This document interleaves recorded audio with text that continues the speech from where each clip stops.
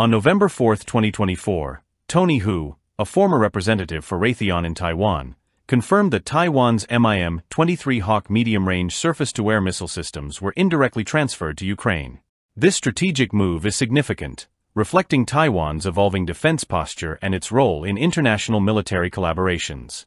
According to Hu, the Hawk systems have performed effectively in their new operational environment, underscoring their adaptability even as Taiwan transitions to newer technologies. Hu's involvement in Taiwan's air defense initiative spans several years, during which he facilitated upgrades and advocated for the acquisition of advanced systems like the Norwegian Advanced Surface-to-Air Missile System, NASAMS. He began recommending NASAMS during his tenure with Raytheon, perceiving it as a better fit for Taiwan's evolving defense strategy, particularly in light of the limitations of older systems like the Hawk. Initially, Hu viewed the Hawk system as a viable option for enhancing Taiwan's defensive capabilities. However, as regional threats grew more complex, he shifted his support to NASAMS, which offers greater adaptability and effectiveness in ground-based air defense. He emphasized that NASAMS could complement existing systems, providing an additional layer of defense amid operational challenges faced by older systems, such as the Tianbing missile system, which suffered from part shortages and outdated technology. The transfer of the Hawk systems to Ukraine was made possible through a U.S.-managed third-party mechanism known as the Worldwide Warehouse. This system facilitates equipment transfers among allied nations with U.S. authorization, highlighting a coordinated effort among allies to bolster defense capabilities.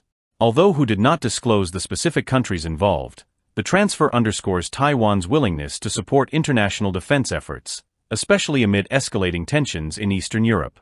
Hu emphasized that NASAMS aligns with Taiwan's layered air defense strategy, which aims to address threats across various altitudes and ranges. He pointed out that while Taiwan has been phasing out older systems, including the Hawk, NASAMS represents a significant step forward in modernizing air defenses. As Taiwan prepares to receive additional NASAMS units, Hu noted the potential for these systems to enhance Taiwan's air defense capabilities significantly, particularly as the island moves away from older platforms.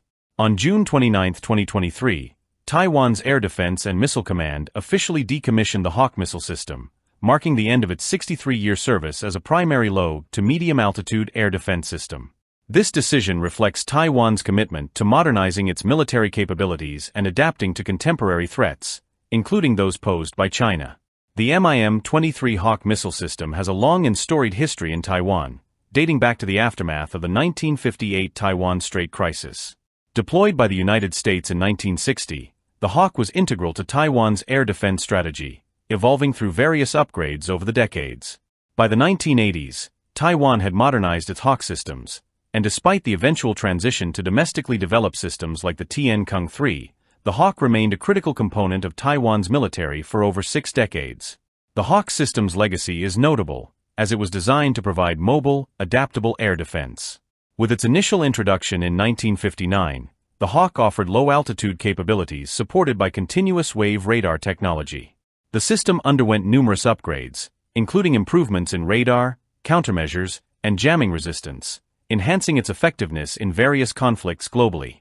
The recent transfer of Taiwan's Hawk missile systems to Ukraine marks a pivotal moment in the island's defense strategy and its role in global military collaborations. As Taiwan continues to phase out older systems in favor of more modern capabilities like NASAMS, it is clear that the island is committed to enhancing its air defense posture in response to evolving regional threats. Tony Hu's insights underscore the importance of adapting to new challenges while maintaining operational readiness, as Taiwan positions itself to better navigate the complexities of modern warfare and international defense partnerships.